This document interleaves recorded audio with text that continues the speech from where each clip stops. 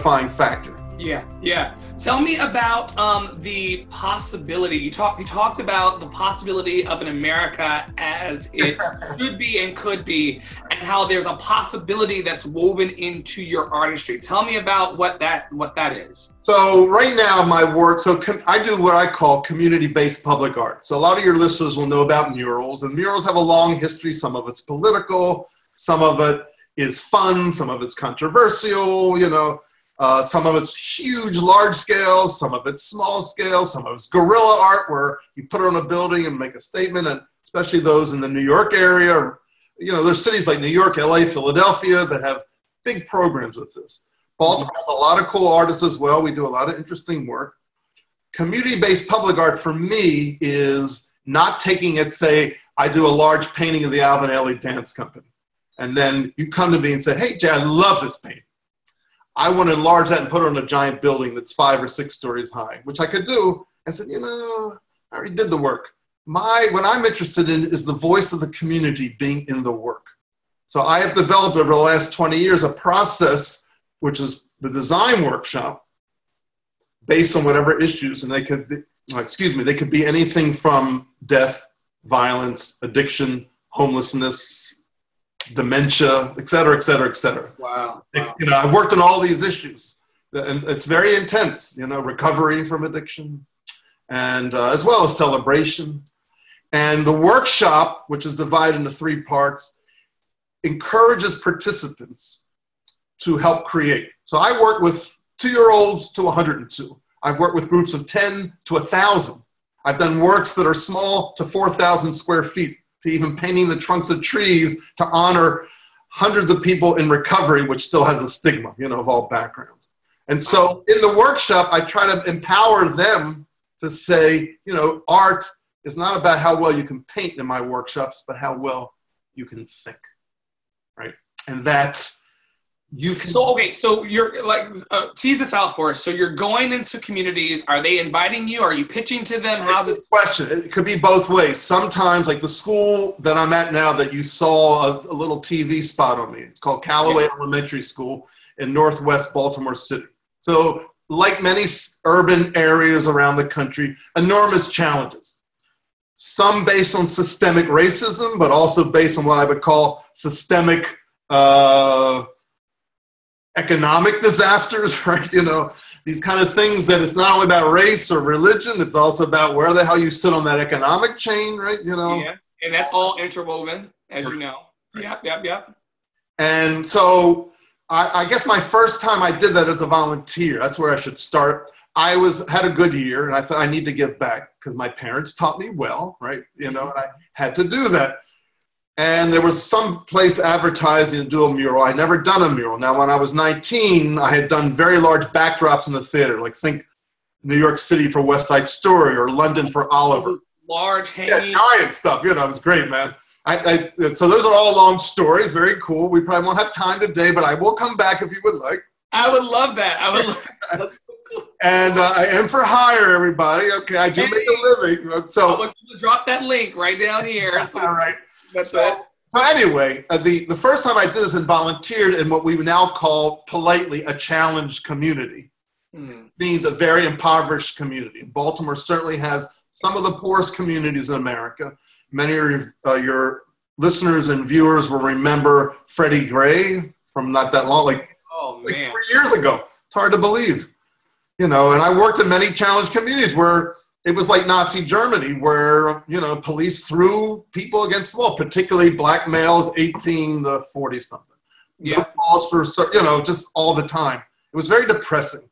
It's a very complex relationship because, of course, police are wanted to help protect in a community, and not every police person is bad, but there was enough corruption that, for example, we heard for many years that guns were planted in the black community. Everybody said, you're full of shit, you're full of shit. So finally, there's been a whole bunch of cops just arrested here for that, for illegal gun things.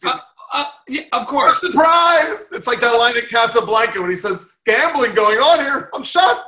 Right. We know these things. So I felt compelled to take my talents and try to make a difference.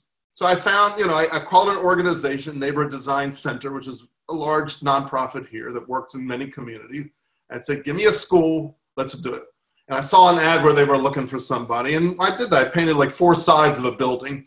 But I saw the impact it had on the kids that I was working with, particularly a couple boys who, no matter how early I got there, they got there before me. If I got there at 7 a.m., they got to paint the mural, they got there at 6:45. If I got there at 6, these are young Black kids in the community. Middle school. This was a middle school. And that was the first time that I actually was on the front lines of what we call front lines of human rights, where I would see these kids live in a boarded up block.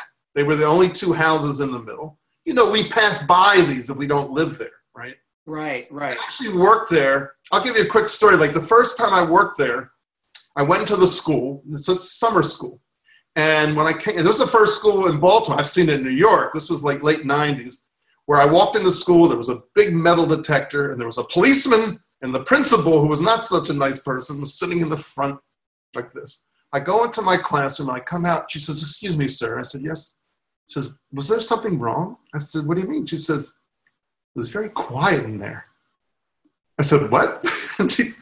It turns out the way they would discipline is screaming at the children. Right. Like the verbal violence. Aggression. Yes. Oh my God. And when we were working on the wall, it was a hot summer. And thank God my brother-in-law, Josh, who's now principal at a private middle school. But at the time, he was a science teacher and science. He was a language teacher, Spanish, and basketball coach of a private middle school. I said, can you help me with this? Because I never really worked with kids. And so he helped me get through the first project many, many years ago. So I remember we're on this wall painting based on their designs, the voice of the community in the work. It's like a folk style. Yeah. Which is also based on my studio work. Think of like a combo of Romare Bearden, the American artist, and Henri Matisse, the French artist. These cut out collages where I can move my own pieces of paint around based on my watercolors that I do at all performances, landscapes. I'm interested in movement and energy. Can you tell I'm interested in movement and energy? I'm here for it. Right. Yeah. So now I'm on this wall. It's a hot fucking summer day in Baltimore. It's like 98 degrees, high humidity. The field house that we did this on with all these kids helping me paint based on their designs. I'm marking it out. I have a crew. I'm volunteering. They're all there. The teachers are there very wary with the kids are going to do something. There's a playground there. And I say, hey, she says, Mr. J, can we take a break? I said, yeah, you're doing great. As soon as they started off the wall, one of the teachers said, what are you doing? And they said, well, Mr. J said, I don't care what Mr. J said. Mr. J is but the wall, but I own you all. Get back on that wall. What? But look, it was so loud and so, it was like someone shot us. We went like this. Yeah, hands up. And that's when I started. That was my introduction to the great dysfunction that goes on with how our students were treated, and which opened the door to seeing this. And when I saw these young boys who came every day and how they wanted this so badly, I think my dad and I took them to a Ravens football game. It was the first one I was ever at, but we took them. And when that project was done, it was very powerful because Dorian, a little girl, 13-year-old, hot summer night, went to get ice at a bar, was killed by a stray drug bullet. We dedicated to her. Her parents who were crushed were thankful we did something. This was all my introduction. You know, we all know this intellectually. For those of you watching who grew up with this, understand it, of course, viscerally. This is your life. I gave you my background because I was blessed to have a supportive, nonviolent, healthy, you know, kind of background in a middle-class home where love was the cement of everything. Love being respect, and this is home, and it's safe, right? And it's clear that you feel a responsibility to change the movement and energy of spaces because you've been blessed to have a That's right. And also, but being aware, after doing that first project, think, you know, there's a line from Karl Marx. I don't love Karl Marx, but this idea that once your consciousness is raised, what will you as a human being do? And we already have a challenge as a species anyway, right? Woo! Say that one more time. Say that one more time. Once your consciousness is raised, this was seeing the situation in these communities in Baltimore. Yeah. Now, what are you going to do? And as taught through my progressive Judaism, as a progressive Americanism, right? And just as because of my parents and my siblings and family and friends, we were taught you have to do something. No matter how bad off you are, there's always things even worse off. But it's not just that it's worse off, that you can actually make a difference. And that idea of hope is being crushed by the president of revenge, because of his issues, and we didn't realize, I mean, we knew who knew him in New York, he'd never changed. The problem is, and those who support him politically, is that it has broken this idea of hope. When you ask me what America should be and could be, that's what I look to. I do not, get rid of the horrible racial issues we've had with slavery and the Trail of Tears and all the Native American and people who are brown who are coming in from all these countries and the terrible things that happened to Asian Americans. I mean, really, anybody kind of wasn't white, Anglo-Saxon, Protestant, economically placed, right? When you read about the Irish immigrants in the 1840s through Civil War, the horrible things said about them, this is the part of America that we have to fix. And we haven't apologized for any of this, right? So this just so now this just starts. I'm sorry, I'm jumping away, but this actually informs my work. I want you to know. We're going to get back to how this informs your work. I just now have to dovetail for a second because this is a show. How do I even ask this question? There is in a lot of social activism work, which I'm involved in and you're involved in, you've heard of the term of not only calling out, but calling in. Yeah, I like that. And so how have you influenced, we know that Black and brown people are disenfranchised and pushed to the outskirts, and there's economic inequalities and all kinds of supremacist behaviors. How are you working in the Jewish spaces and with Ta-Nehisi Coates would say, those who believe themselves white? How are you working in those spaces to call them into your awesome way of thinking? Well, it's a great question. It's like sometimes projects are specific, like the ones at school in a challenged community. And we learn over time that if the principle is good, then the project will be a success. Okay. Right? If you have support at the top, and there are some amazing teachers and principals in Baltimore City, my partners in my group, which is called Rebuilding Through Art Project over the years, like Miss Gloria, who I've worked with for 20 years. I mean, her son was choked to death by the police and, right around the corner from where Freddie Gray lived, in these communities. So when I first started this and I started inviting friends in other communities to come down and look, at first, we don't go there, man. It's like, even though it's 10 minutes from downtown Baltimore, right? Yeah. It's like being in the village in New York. Yeah, it's like being in the village in New York, and I'm not going to go to 34th Street. Right? I know it's hard for New Yorkers to imagine that, but in many cities there are these ghettoized areas, and because of Baltimore's history of terrible systemic racism and economics and housing and we pretend it doesn't exist, but the results of it are still with us. Right. So anyway, I'm getting off again. Sorry, I'm sorry. So I always talk about it. I said, you need to see the other. I mean, I said, if they're Jewish, I say, and look, there's only a smaller percentage of Jews, thank God, who don't want to do anything with this. Most people want to make a difference. And before the riots in '68, the bonds between Jewish civil rights and African-American civil rights was very powerful. And many roads have broken it up over that, but I still believe that it's possible. And I bring people into my projects. They're there at the workshops. They're seeing it firsthand. And when they see it firsthand, everything changes, because it's not like 2 minutes. My workshops last about 2 hours. You have to do writing about the theme, and then you gotta paint it, which freaks out almost every adult. And that's why I said, okay, it's not about how well you can paint. It's how well you can. Because of the perfectionism thing, they want to get. I think it's mostly fears, probably because I see with singing and art, if someone told, you hear someone, they say, oh, that sounds good. So, I can't sing. I said, well, who did I just hear sing? They said, oh, my grandmom or somebody told me I suck at singing. It's the same with art. Most people have been told by someone they trust that you suck at this. So I have to transcend all that stuff, right? I now have a partner who's an expert in social emotional learning, SEL.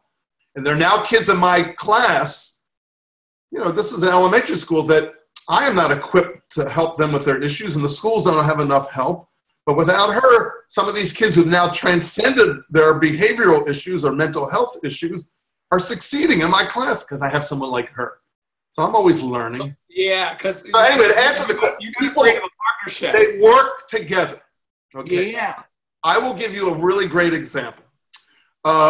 Several years ago, before Freddie Gray happened, okay, there was an incident in an area of Northwest Baltimore called Upper Park Heights. They have three main communities live there. It's mostly middle class, not a poor community like what we traditionally think of as really challenged. But the challenge was the three communities. There was Orthodox Jewish American, African American, and Hispanic American, as we will say on the East Coast, right? They all lived together, but they were all wary of each other. They all probably were afraid of each other. Some of them hated each other. And definitely they never talked to each other. The other.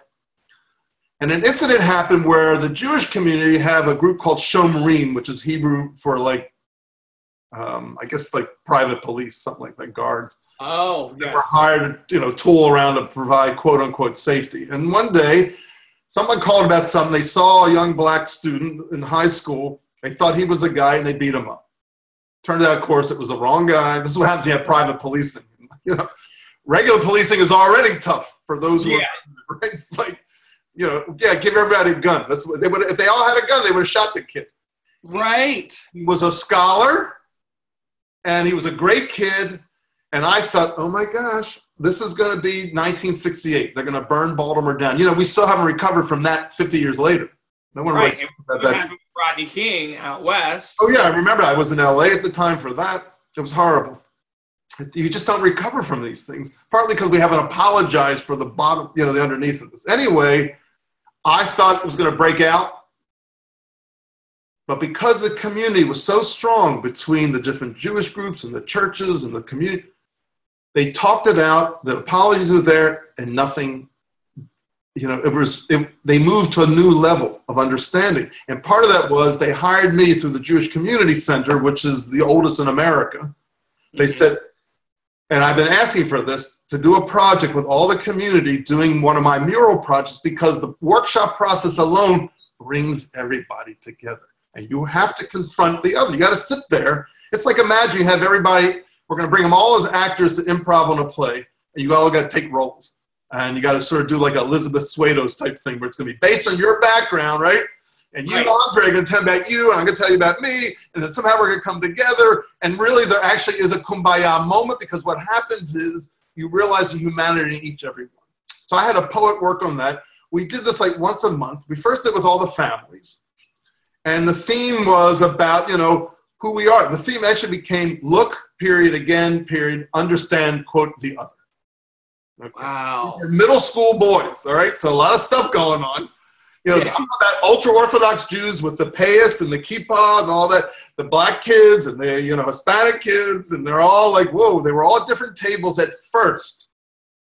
But little by little, they came together. We even invited police to be on this, families there, the grant people. They got so moved, the people gave us money, they said, well, you don't have to do the mural. I said, we're going to do the mural. Okay, let's do this. Don't even worry about the mural. Just like this is. The workshop process itself is so powerful and emotional. By the time they get to doing the final collage, they do. I'll say it again because I talk quickly. I'm sorry. They first discuss the idea. Yeah. Our theme is, it could say, how do you make a difference somewhere, and then we have to make it specific. Then they paint from those ideas because most people who don't paint are scared to death about what to paint. So over the years, painting large scale or just painting on like this big, like on a Xerox sheet. I use all the cheapest low end stuff, using paint and all that. It's just, again, it's about not how well you paint, but how well you think. I want to see what their personal imagery is. Then they have to come together as a team and cut it all up. And usually the ones who complain the most about, well, Mr. J, I'm not an artist, saying, what do you mean? I got to cut my work up? I said, yes, my workshop is the only place where you will never take anything home. It goes back to the community. So then they work and create collages, cutouts, like my studio work. Okay. And then they also have to write a story because there might be some image, I don't know what the hell it is, but it could be extremely profound. Remind me to tell you about that in a minute. I'll give you an example. So we have everybody sitting in it. And the day that the poets said to me, we had the workshop. I usually do a lot of this through writing now. I used to try different methods, but over the years, writing is the best way to have people express ideas that then could be painted.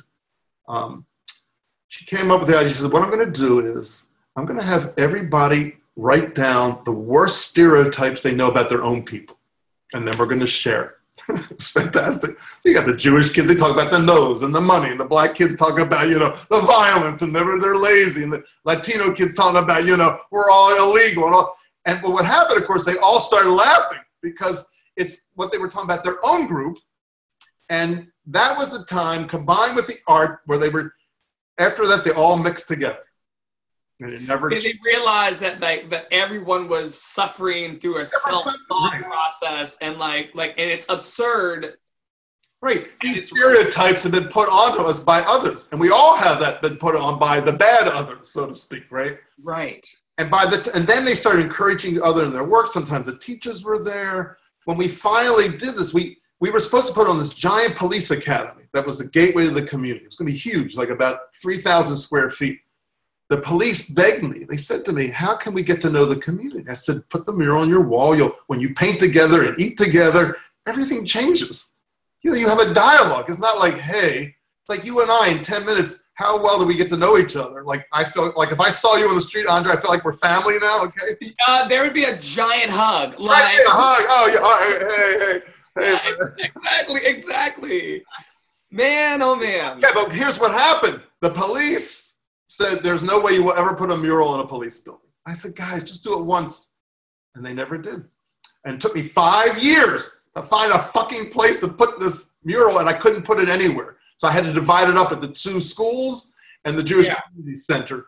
And the final part, they were not willing to engage in that way with the community? They came to the workshops, but we couldn't put it on their wall. And I had the board, there's 54 people on the board of the Jewish Community Center. They wrote to the mayor, all 54 of them. We had meetings with the head of the police. We did everything we could.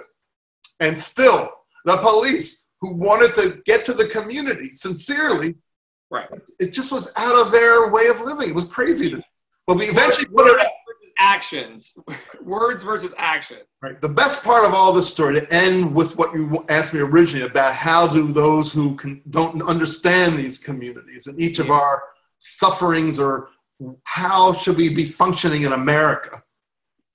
So they were at the workshops. That changed stuff immediately between all the communities. And then this is over time. It's not overnight. I'm not like, but they say, oh, well, we'll let Jay bring the 3 communities together. I said, thank you. Okay. Right. Well, we know you marched with Martin Luther King. We know when you were in state government as the film commissioner, you were once asked to replace Thurgood Marshall on a speech because he was sick. I said, yeah, okay. That's qualify me to do this. Yeah. But at the end, 5 years later, when the boys in middle school were now men going into college, and they all talk like this, they recognized me. I couldn't recognize it. We had a big press opening for the unveiling of all this. And one of the young men from the African-American community was very eloquent. And he said, I have to tell you, without these workshops, we would have never, ever talked to our neighbor who was different from us. And that changed my life. And I made him speak. Most of them were Jewish audience, but no, it was Jewish and black, I would say, the crowd that was there. And he was so eloquent. And I said, what are you going to major in? He said, philosophy. I said, okay, this is great. None of these people here think a black kid getting up there is going to major in philosophy. So I said to him, I want you to tell everybody, and I want you to watch their reactions. It was fucking great, man. So I said, so John, I said, so what are you going to do in college? He says, I'm going to be a philosophy major. And there was like dead silence. Yeah. But then they embraced this young man. And that's what I do. We call it the rap effect, that you go through this workshop, and because it's rebuilding through art project. So you have an artist make up an acronym. Look, I love a good acronym. Right, well, that's what we got, and then we got stuck with it. So we had to always use it. I've done over 60 of these kinds of projects around the country. Oakland and San Francisco and Baltimore, et cetera, et cetera. Mm-hmm. And it always works the same. There is some transformation. And finally, along these ideas, there's a Jewish quote that says, if you save one life, it's as if you save the entire world. And what that means, of course, is not only for the future, your lineage way into the future, Andre, however that is, however you touch, but also where you came from your first mothers and fathers. And so to my partner's chagrin in the past, they don't bother me anymore. I would say, I'm not worried about capacity. Capacity in grant speak means how many people actually work on the project. Right. If someone gives you 5,000, if someone gives you 50,000, whatever it is, oh, I need lots of people. I said, no, we want to really touch people. We want to change their lives. We want them to know against all odds, whether it's a glass ceiling or a glass skyscraper ceiling, you still have a shot, and you cannot let anybody tell you different, because there still is the possibility here. It's not idealistic bullshit. We have seen the changes in individuals from these little children to adults. I've had adults weeping at the places, whether they were Native Americans who are dementia caregivers in Tucson, Arizona, or whether they're parents dealing with the death of someone's father in West Baltimore. Through the workshop. My first partner, Miss Ann, who was 80, talked about the horrible racism she went through during World War II, building B-52 bombers to help save our troops because she was a black woman. But she was also a ballet dancer, a basketball player. She finally was in a museum here in Baltimore, the Visionary Museum, which is one of my favorite museums, and they showed her work. She became an artist at 80, and she said, I thank you, Mr. J, because she painted a folk Pietà. Pietà is like the mother with the dead son. We know most in Christianity with Mary and the dead Christ, right? I've never heard, say that word again. Pietà, it's spelled P-I-E-T-A. I don't know if it's Latin or Italian. If you know the work of the Italian artist, sculptor, architect Michelangelo, yeah, he has a very famous one with Mary, with Jesus in her arms, the dead Christ figure in her arm, carved out of marble. I don't know how the hell he did it, It's unbelievable. But that image, so she had a folk one like that. There was the black mom with her dead son. And she did it in one of our workshops. And I said, did it at 80? Yeah. And I said, Miss Ann, I took me 2 days. This was one of my first workshops I ever did in the community. We were doing a big mural, and I asked her afterwards. I said, I waited 2 days. I said, I couldn't, of course, stop thinking of it, because I said, who is that? And of course, she said, that's me, and that's my son, Brad, who was murdered for his coat, right? For his coat. Yeah. And I asked her a couple of days, I said, Miss Ann, I said, most of my work is about who we are at our best, but I need to put this in the mural, because I was trying to show the community who we could be, kind of thing. And she said, Mr. J, I would be honored if you used that. She says, because of you, I haven't painted in 50 years. And your workshop empowered me to talk about things that I've kept here. And so what I found by chance, because I have a good crew, good artists who work with me from all backgrounds, from 80-year-olds to 15-year-olds, for my assistants from all backgrounds. I have to say mostly women, but I also had a lot of men work with me as well. Somehow we touched them. We used what probably touched you with that is, which came through, is that we get to know the participants, even if it's for a day, and it's safe there. So if we're talking about recovery, and I have 110 people doing the workshop with me, their families are there, right? Supported like they've never been. If it's about reading on the brain, which we're doing now, like we now know that if kids aren't even read to by the age of 2 with all the other issues, they're already behind. How do we change that? I mean, it's horrible. All this shit. Those who are in charge would never send their kids to something like that. So anyway, the final point I wanted to make is we see them change. Yes. Even in that moment. And for some of the people, so if I reach one person, and whether I'm working with 1,000 or whatever, my goal is complete. Fortunately, because I have a great staff and myself and everybody, we touch many people, and it's sustainable change. It's not just for that moment. It makes them think like, wow. But when we did the one for recovery, one of the guys said he'd been in jail many times. He'd been in recovery for years. And we painted the trunks of trees in this forest. We did like 52 of these to honor either an individual or a home or a group who were in recovery. And when he was interviewed, he said, look what we did here. Oh my God, if someone in recovery can do this, we can do anything. Wow. And well, that's what we do. You've talked about these communities where they've been stuck in their situations and your work has helped them through. Can you tell our listeners and viewers about a time when you were stuck in your art and some of the tools that you used to break free? Wow, that's a great question. Excellent. So I think the most challenging part of my early career, like I thought I was going to be in the theater. Okay, so this will be a good one. So I grew up in it. My father, when I was 2, I'm the eldest of 4 kids. And so can I quickly say something about my siblings? Of course, go off. Because all right, I have amazing siblings and daughters. But I'm going to tell you about my siblings. My one sister, Ellie, who you contacted me through in California, she just left an organization, Point Blue, after 20 years. but she was a Gore 1000. She graduated from the Harvard JFK School of Public Policy, and she also started the whole entire anti-nuclear movement in California many, many years ago. And she's one of the world's experts on climate change. That's her, and her wife and kids are all amazing. My youngest sister lives in Manhattan, has this organization, you all should look it up, Cafeteria Culture, how she single-handedly changed the culture where 800,000 trays a day in the New York City school system were being thrown away. And she single-handedly changed it. She had to go to a new inventor, find price points, go to every government agency in each borough. And she's been honored to speak in front of the UN. And now 5 million trays in New York City and some other school districts are now being recycled or composted every day. And my brother has been in Paris for 40 some years. He's a marquise. He plays all over the world, for every continent. He's also been sent to do great work in Africa and in Vietnam, in other places, but all over the world, from the wealthiest to the poorest. He mostly accompanies the most famous divas in the classical world. Wow. What's his name? Jeff Cohen. Okay. Debbie Lee Cohen-Malloy is in New York, Cafeteria Culture. Jeff is in Paris with his longtime boyfriend, and my sister, Ellie, with her wife, Mickey, and their 2 fabulous kids, and my sister, Debbie, has 2 fabulous kids in Manhattan. All my nieces, nephews, cousins are all amazing. They all do stuff. My cousin, Amy Berman Jackson, is the judge in the Manafort trial and was appointed by Obama, one of the few that got through. She's the one that's in the news all over the world these days about with Manafort and all the other cases. What? And she loves musicals. So she uses musicals as part of her summary, right?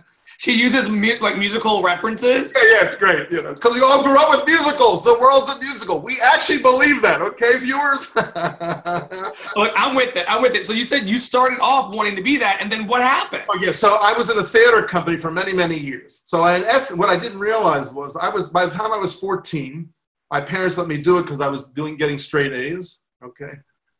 But after a while, I found it was a very abusive company. You know, it wasn't sexually abusive. It was highly emotional. It was like a cult.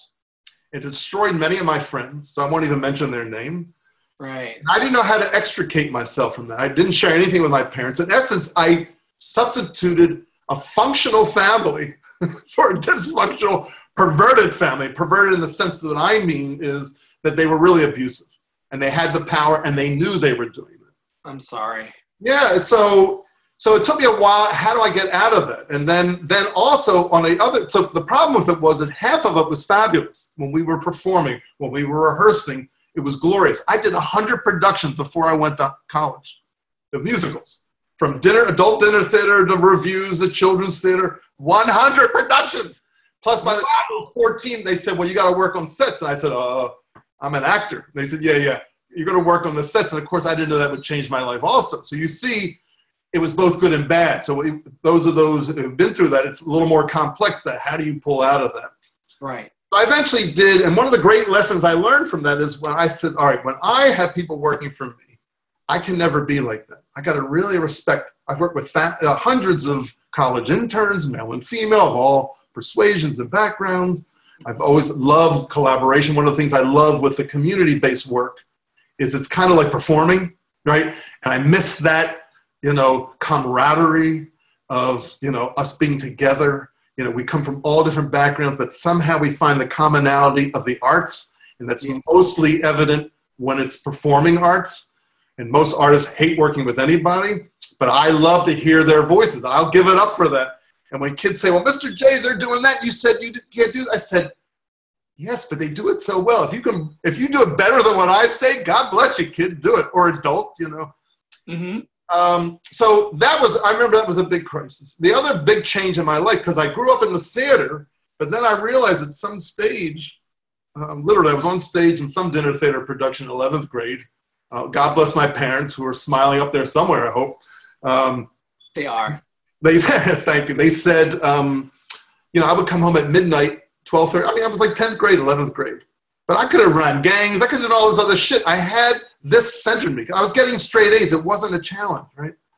Mm-hmm. The theater, in an adult theater group, with all the bullshit of the cultness, there was still enough of it there with my friends who were there that I closely worked with.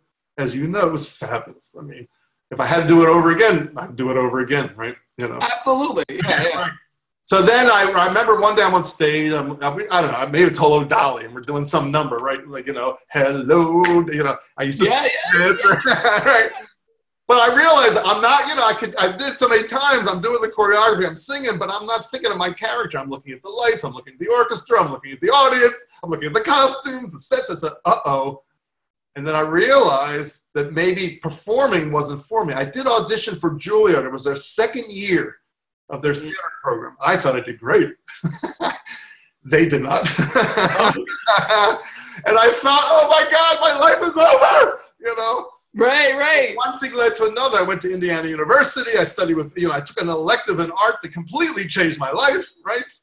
And plus the art history class I took, and who thought of art? I remember wandering around the grounds in the winter of 73, of January 73, like so many decades ago, thinking, oh my God, it's over. And then the angels came down and said, Jay, you took, in 12th grade, you took an art class because you figured maybe I have to learn about sets. And that's when the angels whispered to me and something came out. I said, oh my God, I got talent.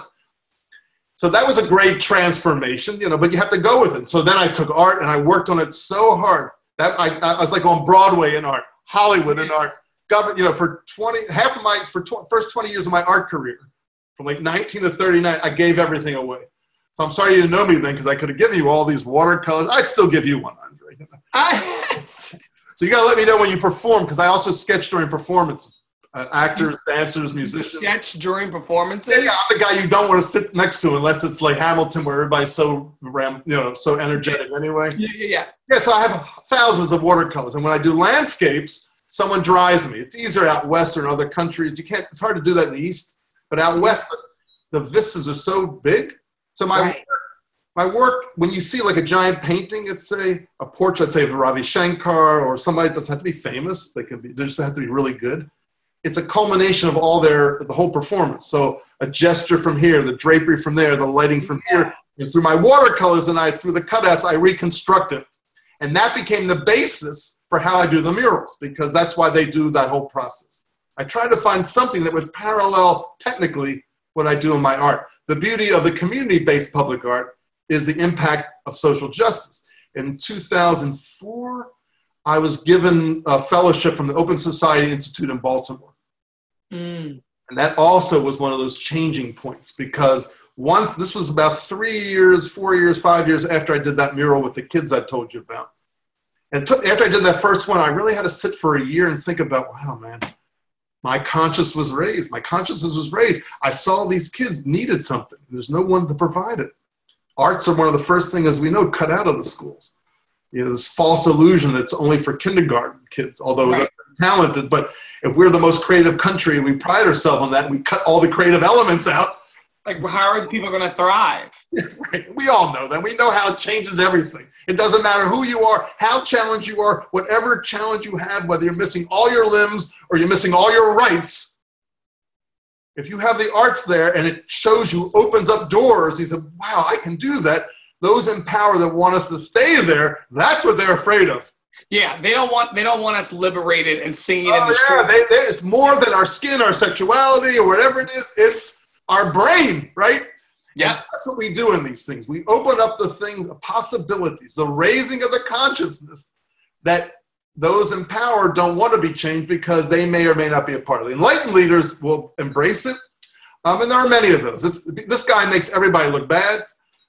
He whose name cannot be mentioned. Oh, I don't talk about 45. Yeah, right. So it's embarrassing, right? Every time, like if I have an Uber somewhere, like, and generally it's someone, some brilliant person from another country, right?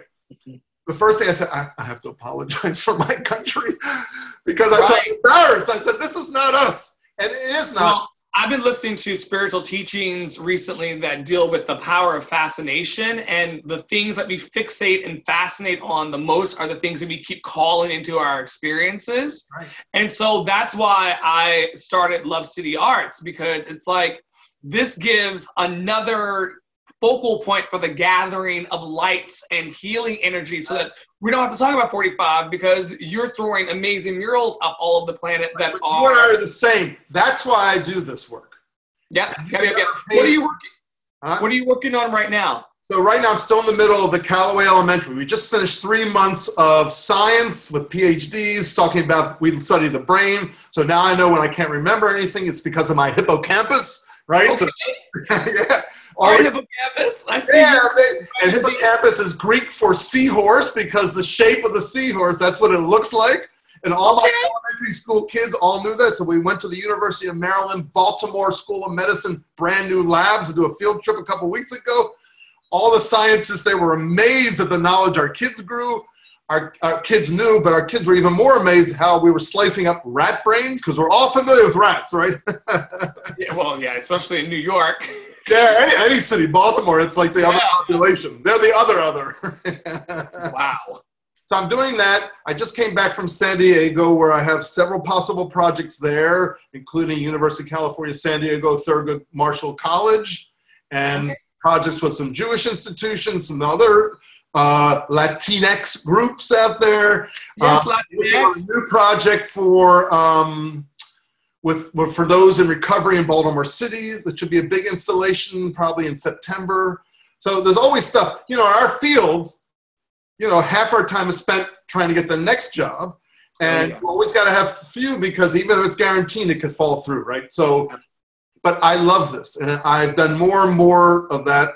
And I didn't realize when I got the OSI grant, the Open Society Institute grant, there were only like, you know, each year there's only about 12 of us that get it, 8 to 12. It gave me a nice size stipend to actually just do that work. And I worked with my companions in West Baltimore. And we started changing. That's when they told me, they said, Jay, you got to go to elementary school. We've already written off the middle school kids and high school kids. They're already so troubled, but we can make a difference if you go to elementary. And I said, oh, get them while they're young. Yeah, and I said, oh, I don't work with kids, and they all laughed. But you know what? That also changed my life. So we learn sometimes you got to break down your stubbornness and just jump off the cliff and say, I can fly. And all that changed my life. So the negative things that I had, like with this theater company, were good because it gave me, like they say in science, a null hypothesis where you have two things that compare. Yeah. So whenever I'm in doubt, I don't have to only look at those who survived the Holocaust or the man outside my building who has no legs that lives on a skateboard but still loves life, right? Or someone whose family was lynched, you know, and I think, okay, I've never had any of those nightmares. But I still having a down day, and then I think back, I said, whoa, man. You got to get out there. This is the gift you've been given. And this is what you got to transmit and transmute to others. And it actually works, right? Where can people, that's so beautiful, Jay. Like, where can people find out more about you online? They're going to call you. Hey! Yeah, no. Call me, baby. Call my sister. I'm going to give you her number. Yes. Go. Well, I have a website, and thank God my daughter, who's in her first year of college at Chapman University in Southern California, who's also very brilliant, and I'm sorry, Liliana, I love you. So if you watch this, probably not, but you know, and my ex, who I'm very close to, she'll watch it, and my mother-in-law, who's still my mother-in-law, though I'll watch this, they're all great people. Yes. I'll give you my website, but my daughter had me change it. She says, Daddy, you have so much work, nobody can find anything on there. So I'm going to give you the one I have now. Okay. But eventually, in a couple of months, it'll be put on there that there's a new site that's much easier to see, like this. And I'll link that in all my spaces and blast that out to people. Thank you. So it's Wolf Schlossberg-Cohen Studio.com. Okay. Cool. The new one will be a lot smaller because my daughter did it. She said, you got to drop all that. She says, nobody can do all that. I said, yeah, it's a lot of letters. But you're worth it. I always end every interview. Thank you for being here, by the way. Oh my God, I'm honored. I hope I will meet you. Forgive it. When you're in the city, we've got to. We'll talk about that after the interview. All right. But I always. Yeah, you can listen to this. Exactly. The behind the scenes. Yeah, man. I always end every episode with 3 fill in the blanks. All right. And so here they are for you. Your 3 fill in the blanks are: love is the most important thing we can do to another person and ourselves. Joy is. See, first sentence. Oh, okay. A little. No. Joy is being able to do the work that I'm able to do. Yeah. Wow. freedom is.